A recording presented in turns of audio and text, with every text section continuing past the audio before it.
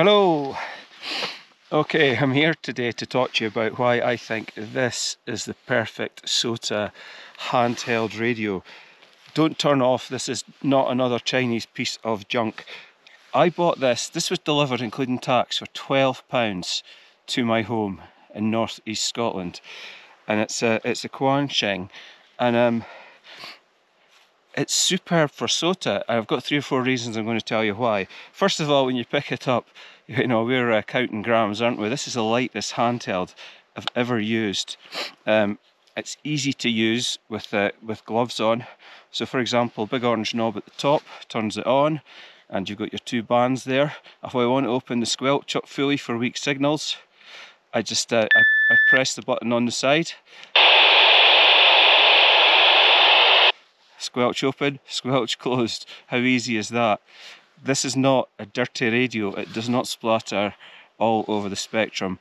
I tested this on a spectrum analyzer. Lots of people have, haven't they? You've seen the videos.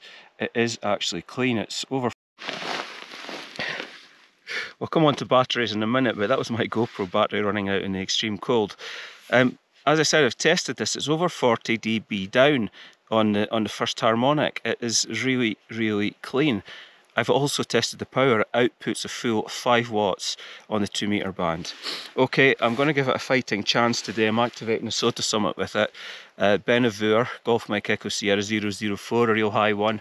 And yeah, okay, the Nagoya whip does the job. Remember, it's a reverse SMA on some of these Chinese radios, so you may have to buy an alternative whip.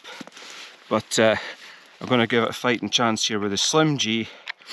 And there is a SOTA Beams filter attached to this now, not because there's any RFI near me, but it made it easier to connect it just with the reverse SMA.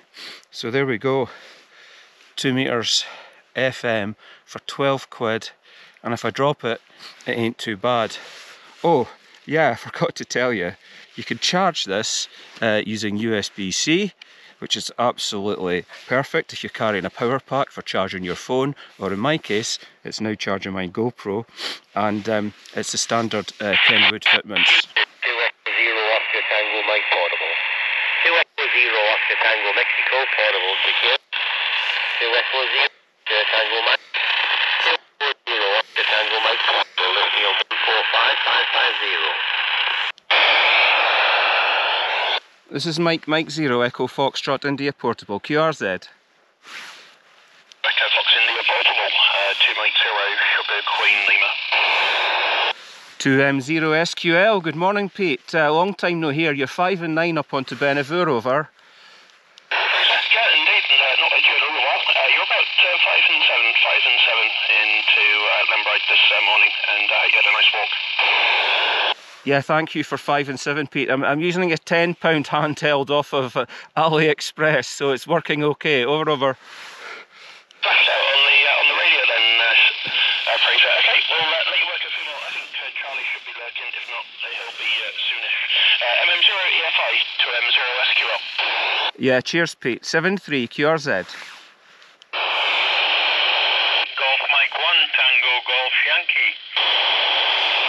GM1 TGY MM0 EFI Portable. Good morning, Charlie. Great to work here. I'm on VSWR in the snow and sun, thankfully, and you're 5-9, over. Yeah, you're a bit quiet at this location, Fraser.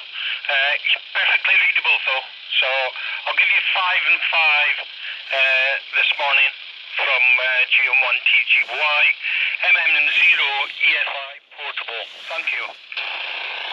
GM1 TGY MM0 EFI. Thanks for 5 and 5, and thank you for the call, Charlie. I appreciate it. I hope you have a good day. 7-3. 7-3, good luck. Thank you. Bye bye. QRZ Mike 0 Echo Foxtrot India Portable. MM7 Mike Whiskey Lima. Are you there, Mike? Mike 7 Mike Whiskey Lima mobile. 5 and 9, Fraser. 5 and 9. Sound me good. How's the snow? Mike 7 Mike Whiskey Lima mobile. Yeah, thanks for 5 and 9, and it's just a thin coating, and it's a nice hoar on the rocks here, and you're 5 and 7 to me, Mike, and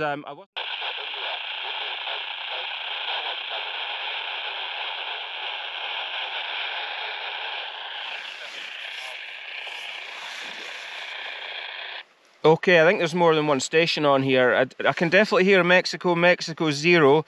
I can hear you saying my call sign better than your own. If you could try again, please.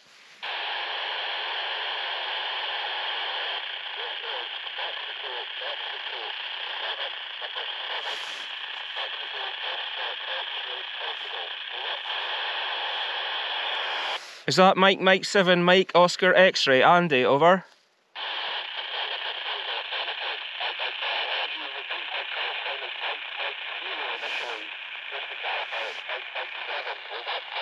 Yeah, QSL Mike 7, Mike Oscar X-ray, and I've got you on Germany, Mexico, Sierra 225, over.